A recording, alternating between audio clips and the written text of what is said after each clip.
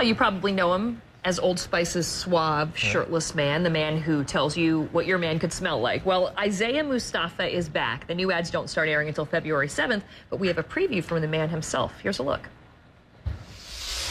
Hello, ladies, as well as men, mammal beasts, and the mighty sequoias of the redwood forest.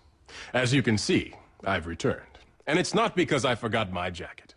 The real reason that I'm back is because I've made a campaign of new advertisements to inform the people on this crazy blue marble that we call Earth how they or their man can use Old Spice to smell as fresh as the freshest smelling places on Earth. Along with being educational, these advertisements carry an entertainment value that is second to none. I know because I've seen them and have a strong memory of them in my brain. If you'd like a sneak peek, try staring through my striking brown eyes and looking at them as I currently remember them in my brain. You can't get past the striking brown eyes, can you? Don't worry.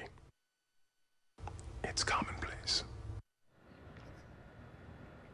I like the old ones better. Well, I'm sure. That's just, he's teeing up the new ones, right? It's just kind of a tease. That was I'm sure 45 seconds. If he can't sell you in 45 seconds.